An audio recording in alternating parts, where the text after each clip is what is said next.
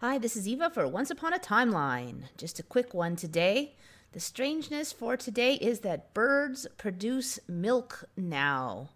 Yes, indeed. They don't just regurgitate food, they actually can create a kind of milk in their throat and then regurgitate that milk for their chicks. So, not all birds can do this, but pigeons, doves, penguins, and flamingos can do this.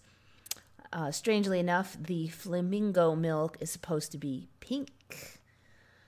So they're saying it's kind of like a curd type of cheesy milk that's kind of similar to human milk, but has a lot of protein and fat, probably more than normal milk does.